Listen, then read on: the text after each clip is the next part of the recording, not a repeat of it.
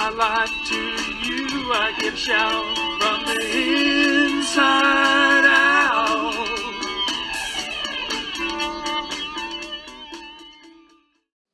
Welcome to From the Inside Out with Pastor Tim Moulter of Calvary Chapel Fergus Falls in Minnesota. We're glad you could join us today. Sit tight, get your Bible, and get ready to get in the Word with us as we go verse by verse, chapter by chapter, and book by book through the Word of God. Well, with that, let's turn in our Bibles to Joshua chapter 20, looking at chapter 20 and 21. Title of our study is The Places of Refuge. So we continue our study through the Bible, going verse by verse, chapter by chapter, book by book. We are now here in Joshua chapter 20 and 21. Chapter 20 is going to talk about the cities of refuge. We looked at this back as they were defined in Numbers 35. But now we're going to see that Joshua is obeying the command that God gave to Moses to establish these cities. And so we'll take a look at that. We'll see how God provides a place of safety and how it points us to Jesus. And then chapter 21 will deal with the Levites, and we'll talk a little bit more about them and about how their inheritance is in the Lord. And we'll find our inheritance is in Jesus as well. Our security is in Him. So with that, let's take a look at the first 6 verses here in chapter 20 of the book of Joshua, and we'll see that there's a need for these cities of refuge. So Joshua chapter 20, picking up here in verse 1. The Lord also spoke to Joshua, saying, "Speak to the children of Israel, saying, appoint for yourselves cities of refuge, of which I spoke to you through Moses, that the slayer who kills a person accidentally or unintentionally may flee there. And they shall be your refuge from the avenger of blood.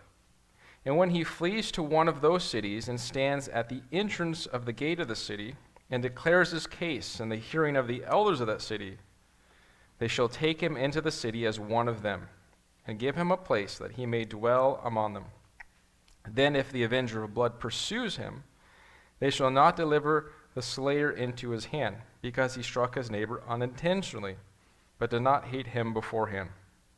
And he shall dwell in that city until he stands before the congregation of judgment, and until the death of the one who is high priest in those days.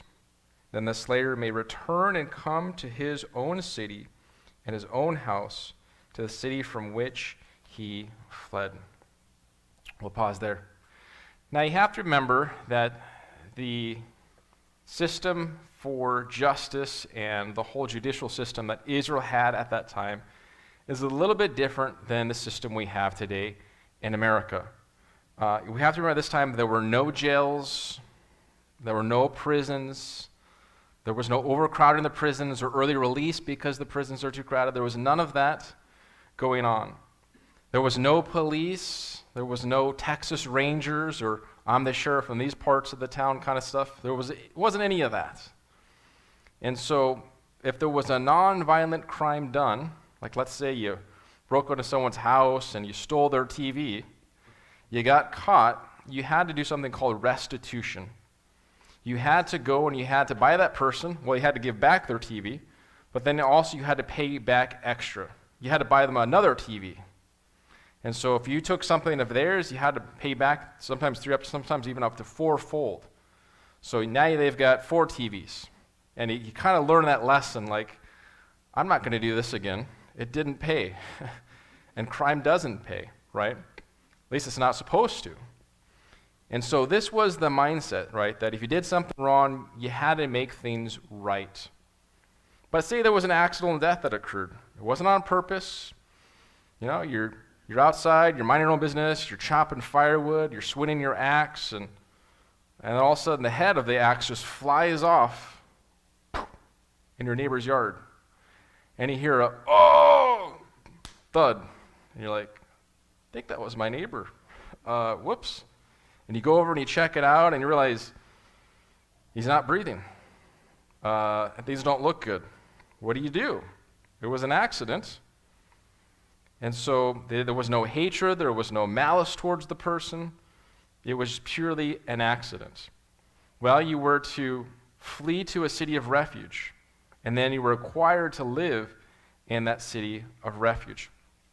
Now see, on the other hand, you really hated that guy, and you were thinking of ways that you could get at him, right? You had an axe to grind with him, to say. And you wanted him, right? You didn't want to bury the hatchet. You wanted to go after that guy, right? And you were thinking about ways that you could take him out.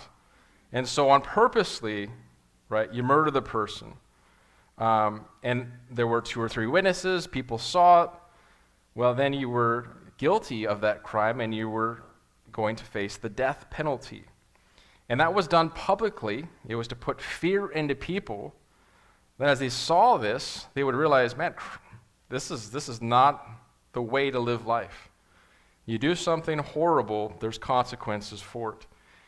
And so it put a fear in the public that, hey, I don't want to hurt anyone, right? Because it doesn't pay. And I'm only going to harm myself and my family. And so it caused people not to fly off the handle and not harm others. But if that accident did happen, and the deceased person's family was upset about it, and they were going to go after that person, they were known as the Avenger of Blood. You messed with my family, you hurt someone in my family, I'm coming after your family. And so this mindset of vengeance was common, that you messed with me, I'm going to come and mess with you. It's kind of like how maybe the mafia would operate, or maybe some gangs would operate, right? You take out somebody of us, we're coming for you, and we're not only going to make it even, we're going to get, and then some, right? We're going to make sure that you never mess with us again. So this was kind of ingrained in that culture. And so they had these cities of refuge established to protect the innocent person of being murdered and killed themselves. So when someone was fleeing from the Avenger of Blood, they came to a city, they talked to the elders there in the city gates, where a lot of the business interactions and dealings of communities happened there in the city gates, told them what happened, they would hear it, and then they would protect that person who had fled to their city. And so when the Avenger of Blood came, there was no legal standing for the city to give that person up and deliver them into their hands. Because it was unintentional, right? There was no hatred beforehand. It was purely an accident. And so God knows that accidents are going to happen, right? That there's things that we do unintentionally. And so he needed a place for people to be protected. Again, Israel had its legal system with judgments often based on intent and premeditation. And to be protected against that Avenger of Blood, that person had to stay within the walls of the city of refuge. Had they gone out of the city of refuge, the Avenger of Blood could come and take vengeance upon them. They had to stay there within the walls for safety. Or the other option was when the standing high priest passed away.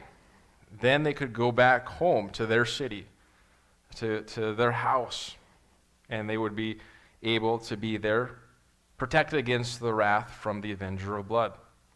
We talked a little bit about the high priest and the importance of that, and we'll come to that again in just a few moments. But let's take a look at the actual cities that were established. There's going to be 6 of them, and we'll take a look at that here in verse 7, and we'll go through verse 9. So they appointed Kadesh in Galilee and the mountains of Naphtali, Shechem and the mountains of Ephraim, and Kirjath Arba, which is Hebron and the mountains of Judah. And on the other side of the Jordan, by Jericho, eastward, they assigned Bezer in the wilderness of the plain. From the tribe of Reuben, Ramoth in Gilead. From the tribe of Gad and Golan in Bashan. From the tribe of Manasseh. Verse 9. These were the cities appointed for all the children of Israel, and for the stranger who dwelt among them, that whoever killed a person accidentally might flee there, and not die by the hand of the Avenger of Blood, until he stood before the congregation. Now again, these were cities of protection that God had established. And on a map, we can kind of see these cities were scattered throughout the region of Israel. And so the thought was, no matter where you were in Israel, if this happened, you weren't very far from a city of refuge. within about a day's worth of a run to one of those cities. You could make it. You could get there, and you would be safe. And so these also weren't only for the benefit of the Israelite, a person of Jewish heritage and descent, but it says also for the stranger. So maybe you had a traveler passing through the land, and if there was an accident that happened, he could also flee to one of these cities. And so God's also looking out for those outside of Israel. And at that time, if you weren't Jewish, you were known as a Gentile, a non-Jew. And so God also has a concern for people who were Gentiles, which is interesting because when you get to the New Testament, the religious leaders had a whole different mindset that God didn't care about Gentiles. He only cared about Jewish people. And when you see Jesus come and he interacts with Gentiles, or he talks about Gentiles as heroes like Samaritans, you find out the religious leaders aren't very happy about that. Again, God's heart is for the Jewish people, but his heart is for the whole world, right? For God so loved the world, he gave his one and only Son, so that whoever believes in him will not perish but have everlasting life.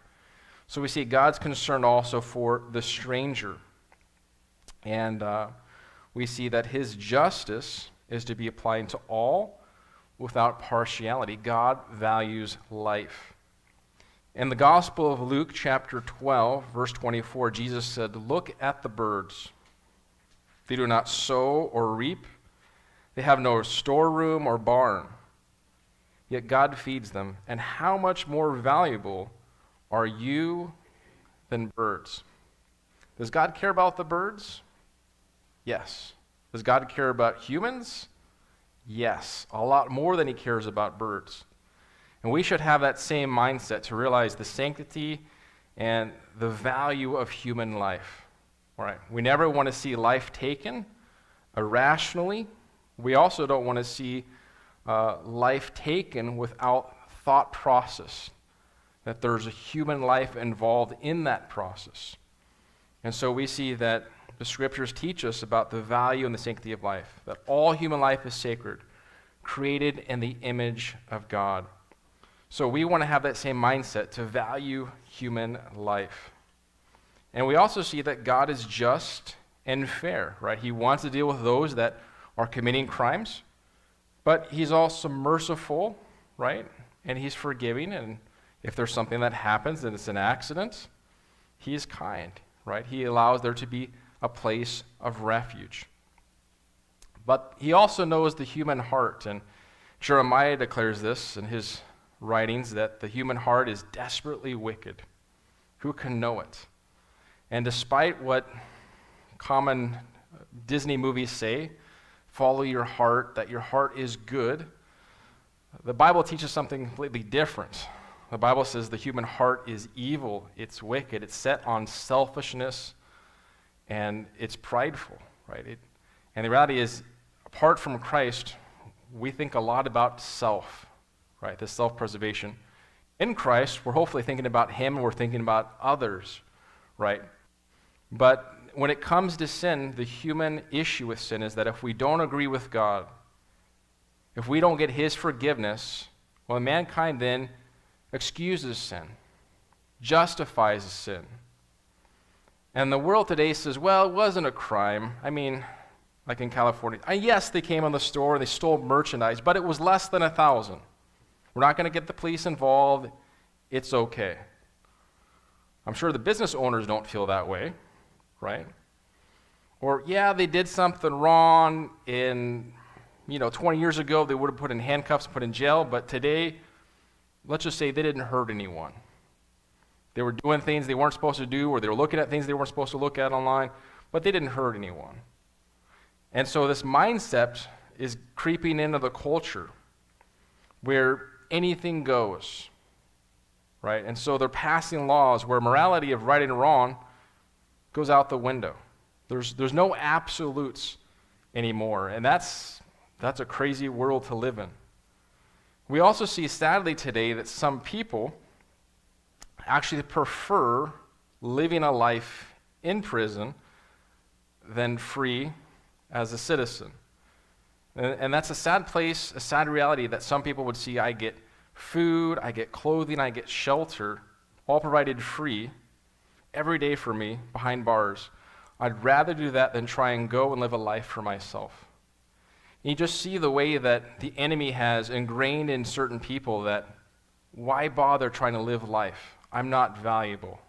I'm a burden to society. And that's not God's intent at all, right? God's intent is that we would have a relationship with him. We would find our value and our worth from him. But then we'd also be in a relationship with others and realize that we're part of the community, that we're needed in the community, right? That people would miss us if we weren't there. So we realize that we need to have that mindset that God has, right? That when we do blow it, we need to ask for forgiveness, get right with him, get right with those we've offended. But we also need to realize that God is forgiving. He's merciful. 1 John 1:9 says that if we confess our sins, God is faithful and just to forgive us and cleanse us from all unrighteousness. So we need to have that same mindset. And we need to know that God is offended by sins that are committed. And sin to God is just as wrong committed with our hands, if committed in our heart. You recall Jesus expounded upon this in the Sermon on the Mount in the Gospel of Matthew, and he talked about how looking at someone lustfully was the same as committing adultery in the heart. Having hatred in your heart towards someone, that was the same as murder of the heart. I mean, he's looking deep within, and God will judge the thoughts and the intents of the heart. Better to come clean with the Lord and say, Lord, I need you. I need your forgiveness. I need you to change my heart, make it new. Give me a heart like yours. And God can do that, right? And God provided that way through Jesus Christ. Jesus lived a perfect, sinless life, right? I mean, I can't imagine being one of his brothers and always hearing, why can't you be more like Jesus? But he was perfect. He was sinless. And then he willingly went to the cross and died for you and for me. We owed a debt of sin we could never pay. But Jesus paid a debt of sin he never owed. Because he did that for us because he loves us. He wants to forgive us. He wants a relationship with us. And then he gives us his Holy Spirit, that we can become born again, born from above, where God then empowers us to follow after him and have a changed perspective, a changed thought, a changed heart, a changed life. We're no longer living for self. We're now living for God.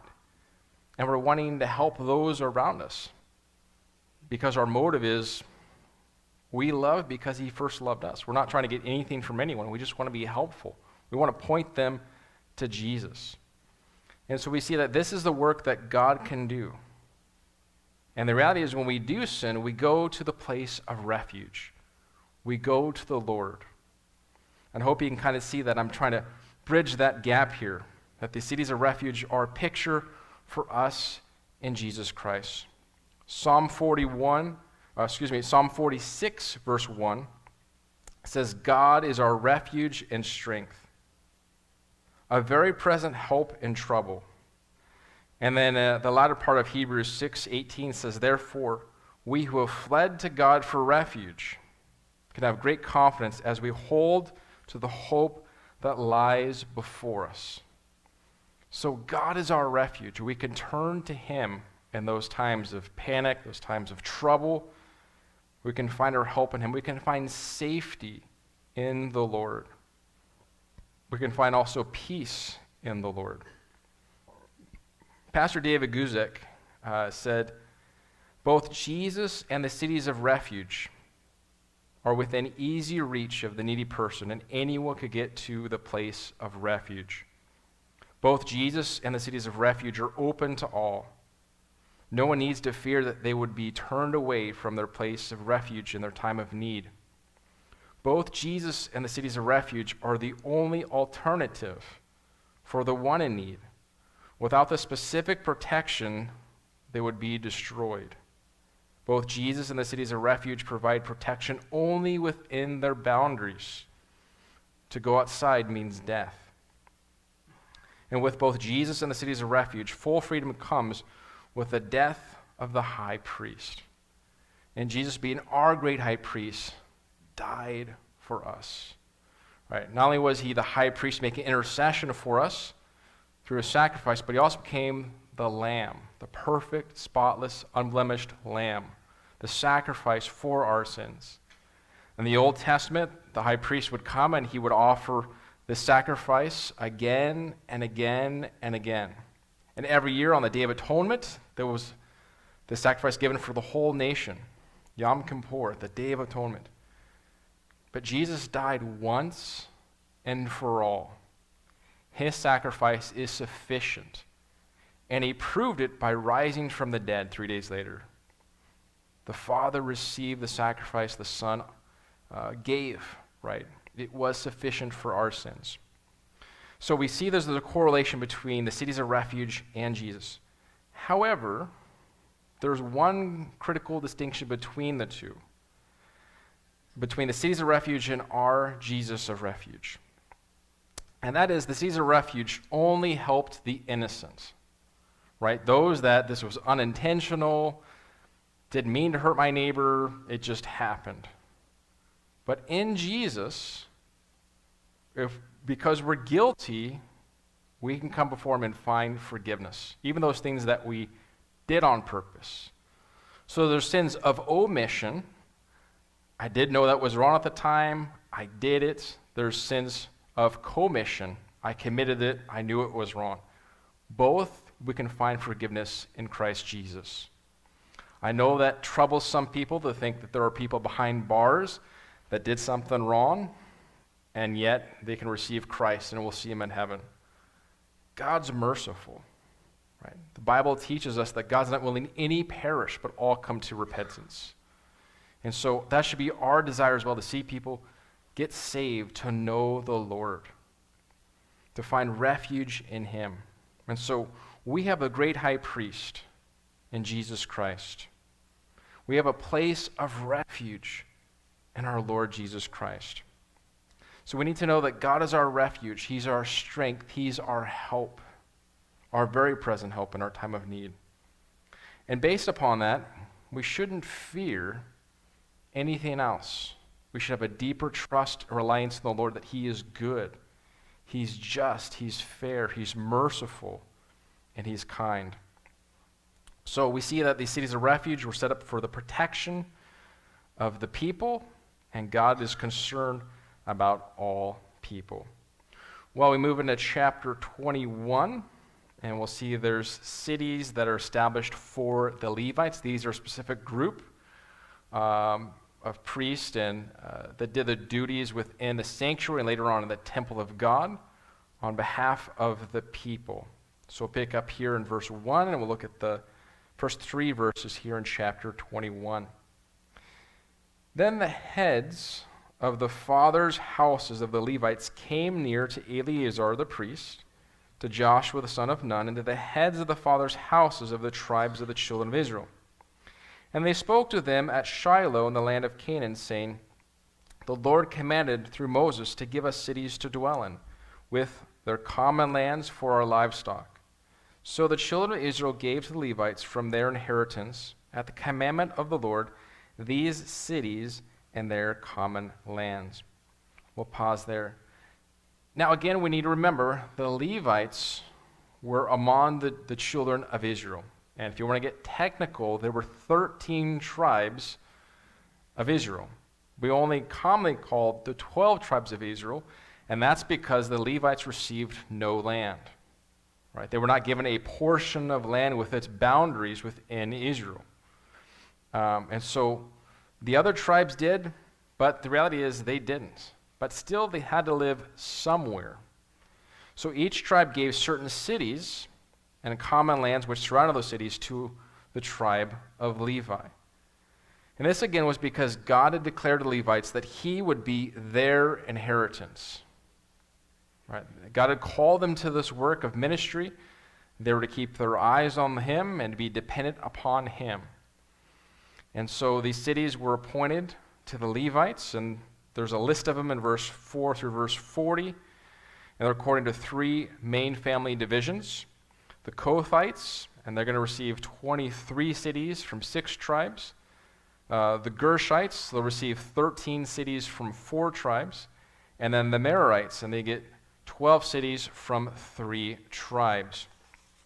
Now, we've looked at this when we looked at the tabernacle being established, but there's interesting work that God had for each of these distinct clans within the tribe of Levi. The Kohathites had charge of caring for the sacred objects that were used for the sacrifice and used for the offerings within the sanctuary. So this group, they were burden bearers, right? They were caring for the holy elements within the tabernacle. That'd be like those within the church service today who have a care for the holy elements of like communion, right? And there are those of you that help. We have communion usually the first Sunday of the month. You come here early. You help with setting up the communion stuff. When we have our time of communion, you help distribute the communion. Afterwards, you're helping with cleanup of the cups and making sure the juice and the crackers get put away. You're helping in all that process, right? Or with the worship songs. There's those of you that sing and those that are learning how to play and desiring to play and lead worship. There's those in the media sound booth that are helping with the songs and helping to make sure all that runs smooth. And so that's another part of it that we can see that would apply to us. Those that are dealing with sermons, so like pastors, those that are in prayer and intercession for the people. So we would say this group is very similar to maybe like elders in the church, right? They were there and taking care of the most holy tasks. They were there and helping make sure that the service would continue to run smoothly. Then there were the Gershonites, and they took care of the decorations of the sanctuary. They took care of all the tassels and the banners and the ropes and all the utensils, making sure everything looked great. This would be like modern-day servants within the church that did the decorations both inside and outside the church. You could probably tell I didn't decorate the church building, nor would you want me to decorate the church building. I think I picked out the artwork over there next to the offering box. Everything else, I did not do it. I do not have the core sense. So I thank you to those that helped with that and keep this place looking nice and in order. Those that help with refreshments, right? Helping us to have an enjoyable time together, making the place look good. This would also apply to those that helped with organization, right? And some of you are more skilled in that area than others, where you know where things belong and you know ahead of time, hey, we're getting low on this, we probably need to order something. This is that group within the tabernacle. They had those kind of mindsets and skills, and they were able to help keep track of it all. Then there were the Merarites, and they were maintaining the daily use of the mobile sanctuary. These were the ones who were, we'd say, like, are the modern-day servants, right? They're the ones that are making sure that everything's in its proper place. They're helping with whatever needs to be done. And they're cleaning up after all the sacrifices that would take place in the tabernacle and later on in the temple. They were, you would say, the cleaning crew, right? And so for us, in our church setting, this would be those that help with keeping the maintenance of the church building, vacuuming and mopping and cleaning and ensuring that everything we need is on hand, right? And taking care of all those things, taking the trash out, the recycle out, all those things that most people would not think about, right? But there's many hands that make light work. There's many hands behind the scenes that are taking care of all those things. And so we see that there's a part for each of these clans that had responsibility in the sanctuary of God. At the same time, these groups remind us that not everyone has the same calling. Yet God has given us each responsibilities for our families, for our local church, and also for our personal holiness. God has a plan and a purpose in all of that. And we each have a way that we can serve the Lord by serving others. Now, I'm not going to get into each of these names listed in verse 40 through verse 40. If you want to read those, be my guest. I will probably mispronounce them anyways. But I will tell you that for the Levites, God was their focus for their service unto the Lord. It reminds me of a song, I want to say it was by Stephen Curtis Chapman. years ago. It was called For the Sake of the Call. And if you've never heard that song, write it down, Google it, check it out later. But he talks about how the disciples of Jesus left everything for the sake of the call. And they knew that there wasn't going to be applause. There wasn't going to be a lot of stardom coming with this. They left everything behind to follow Jesus. And they knew it was going to be difficult from the very start. But it was for the sake of the call. They knew that God had called them by name. And that was enough. It reminds me that we need to know the same. You see, the Levites knew their source of their strength was the Lord. And it was in the significance of their calling. God has called us by name as well. He's got good works prepared in advance that we should walk in. What are those good works? I don't know. You need to ask him and say, God, here I am. Send me. How can I help? How can I serve today? And he'll show you. He'll lead you and guide you into those things he prepared already for you to do. So we want to have that mindset, that our focus is on the Lord. We can serve others and work as unto the Lord. And if you're in the workplace, you need to realize that. Yes, you're doing work that's ultimately going to help and impact your customers. Yes, you're doing work that's going to help your coworkers and ultimately for your boss or your manager or director. But at the end of it all, ultimately you're doing work as unto the Lord. Right? He's the commander-in-chief. He's the one we're going to have to give an account of someday. And we want to hear the words, well done, good and faithful servant. And so we want to have that mindset that we're doing everything for the Lord. He is our inheritance. And at the same time, our hearts should long to be in heaven with our great high priest. To realize all the things we're doing down here for him, one day we'll be with him in glory forever and ever. And even then, there'll be stuff that'll have us do. Right? And you see that even before the fall of man in the Garden of Eden. God had a task for man in the garden, right? Work was probably a lot more enjoyable before the fall, let's say that. And it's going to be the same someday with the Lord, right? When we're in glory. It's going to be enjoyable. It's going to be an act of service, an act of worship. And that's the mindset I think the Lord wanted here for these priests. So, that kind of summarizes verse 4 through verse 40. I'll pick up here in verse 41, and we'll go through verse 44. It says, all the cities of the Levites within the possession of the children of Israel were 48 cities with their common lands. Every one of these cities had its common land surrounding it. Thus were all these cities. So the Lord gave to Israel all the land of which he had sworn to give their fathers, and they took possession of it and dwell in it. Now let's do one more. Verse 44, the Lord gave them rest all around according to all that he had sworn to their fathers, and not a man of all their enemies stood against them. The Lord delivered all their enemies into their hand. We'll pause there. So after this long list of names, we see God is fulfilling his promise of giving them a land, giving them rest from their enemies. And again, we see that God wanted Levites kind of sprinkled throughout the land of Israel, and that they would also be able to serve among the people. He never intended to be a state or a country of Levites, right? He wanted them scattered throughout, to have this priestly influence among the people, a presence among all the tribes of Israel.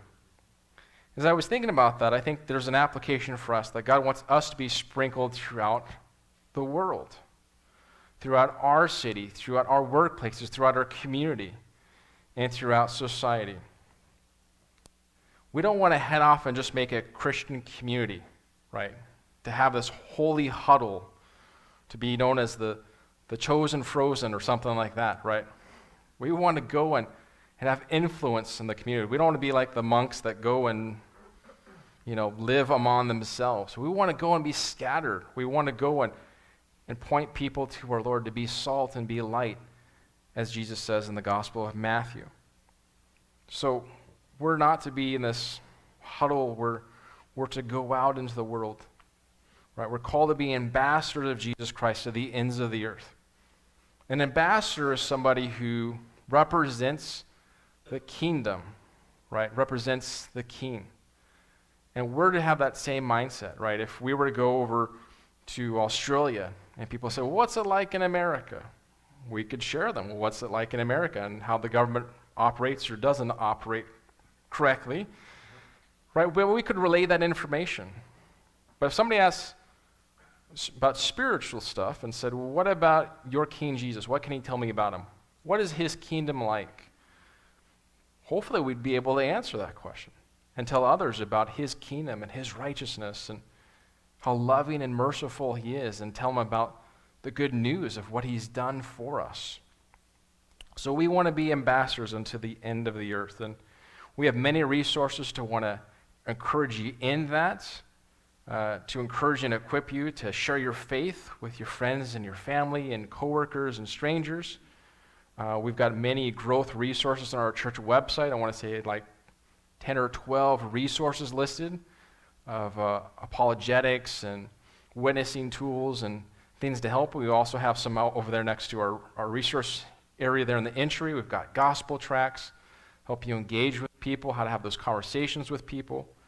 And so we can be able to have a presence among those around us, that they would see that we're representing a king and a kingdom as ambassadors. Well, in closing, we'll take a look at verse 45. It says, not a word failed of any good thing which the Lord had spoken to the house of Israel. All came to pass. This verse gives us the testimony of God's faithfulness. Not one good word of God failed. God kept his word. God kept his promises. Right? There are those people that make promises and then are unable to fulfill those promises. And I get it. Life happens. Things get in the way. Right? But when God makes a promise, he keeps his promise. God honors his word. And so God will not fail to keep his promises. All those good things that God promised, he fulfilled. And if there was any failure to fully possess the land, it wasn't because of God. God made adequate provision. It'd be because man failed to fully follow the Lord. And that's the same true with us. God has been completely faithful to you. He's made provision for your salvation through Jesus Christ. He made a way for you to be clean. He made a way for you to be right with him through the sacrifice of Jesus on the cross, through his death, his burial, and his resurrection. And he made a way for you to be continually walking in the Spirit, walking in victory.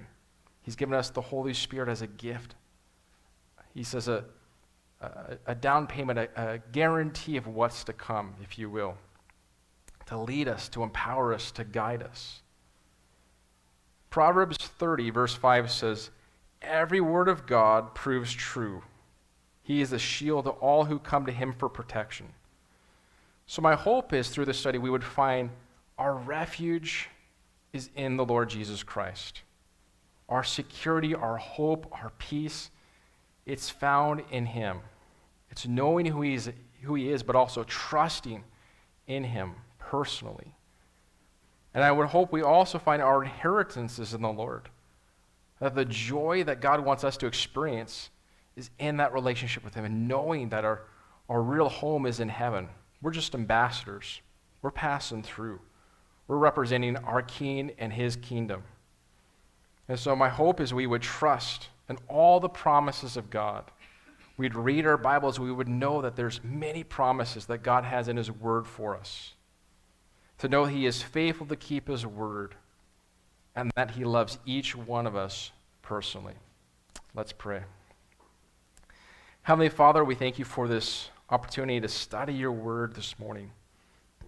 We thank you, Lord, for your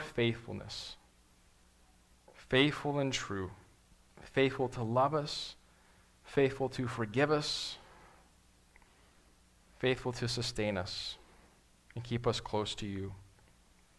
We ask, God, that you would help us as your ambassadors in this world to rightly represent you. We want to ask, Lord, that we would speak of you and point people to you. Lord, we know that as the world gets darker and darker, this little light of ours is going to shine brighter and brighter. Help us, Lord, not to hide it. Help us to learn how we can share this good news, to share our faith with those around us, to tell them, Lord, that they can find refuge in you. They can find safety, security, peace, hope and forgiveness, and a relationship with you. Lord, we pray if there be anyone here this morning among us or maybe watching the live stream online who need to surrender their life to you, God, we ask that today would be that day of salvation. If you're here this morning as every Christian is praying and you say, Pastor Tim, pray for me, pray with me. I need to get right with God. I need his forgiveness. I need to have that assurance that if I died today, I'd be in heaven. If that's you this morning and you're ready to make the decision to put your trust in Jesus Christ, you believe he died on the cross for your sins, was buried and rose from the dead, I simply want to lead you in a prayer where you make that decision to put your trust in him. And if you're ready to do that, I simply want to encourage you to repeat this prayer after me and truly mean it from your heart. God, I realize that you love me. And I see that I am a sinner and that my sin has separated me from you. I understand, Jesus, that you came to this earth. You lived a perfect life. And you willingly went to the cross to die for my sins. You were buried and rose from the grave. God, I ask you to forgive me of all my sins. Come into my heart and my life today. I surrender all of my life to you. I ask that you'd put your Spirit within me, that I may do your will and follow you. God, I thank you for knowing me. I thank you for forgiving me. And I thank you for loving me. I thank you for being my Savior. I thank you for being my Lord. And I thank you for being my friend. I pray this prayer in Jesus' name. Amen. Amen. Look, if that was you and that was the first time you prayed to receive Christ as your Savior and Lord, or maybe a rededication, let me know. I'd love to encourage you. I'll give you some resources, pray with you, give you a Bible if you don't have one. You've been listening to From the Inside Out with Pastor Tim Moulter of Calvary Chapel Fergus Falls in Minnesota. We're glad you could join us today as we study God's Word, cover to cover, verse by verse, chapter by chapter, and book by book. Would you like to partner with us? Consider becoming a giver with us to support this ministry. Please visit ccfergusfalls.com/giving. Find out more about this ministry and all of our ministries. Check out ccfergusfalls.com. May God bless you as you study His Word with us and grow in the grace and knowledge of our Lord Jesus Christ. Inside out, cleansing, changing, working things out from the inside out, gently leading, transforming about your fruit of love, your fruit that counts, changing my life to you. I give shout from the inside.